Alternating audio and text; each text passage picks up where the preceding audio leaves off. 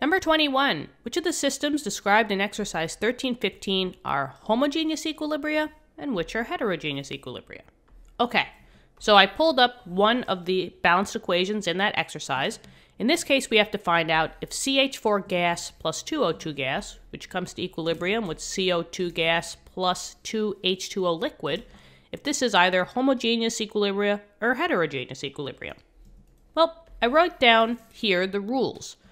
Homogeneous equilibria, all homogeneous equilibria, they will all have the same phases throughout the whole equation.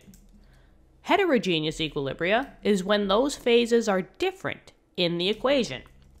Now, what I mean by phases is the states of the compound or the molecule. And remember your four states: solid, liquid, gas, and aqueous.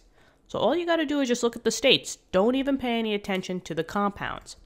So here I have a gas, here I have a gas, here I have a gas, but here I have a liquid. What do you think, guys? Would it be homogeneous or heterogeneous? Yeah, it's heterogeneous. Once you see that you have a different phase, that's a heterogeneous equilibrium, right?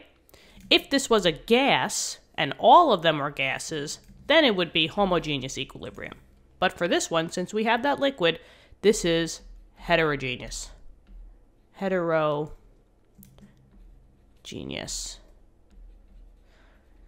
I'm just going to write heterogeneous, but it's heterogeneous equilibrium. But there you go. All right? So hopefully this helped, guys. Let me know in the comments. Thank you so much for viewing the video. I really hope this helped. And good luck on your future tests and quizzes. If you want to check the channel out, we also got physics videos and math videos and more chem videos. So go check it out. All right? Thank you so much, and I will see you in later lessons. Have an awesome day.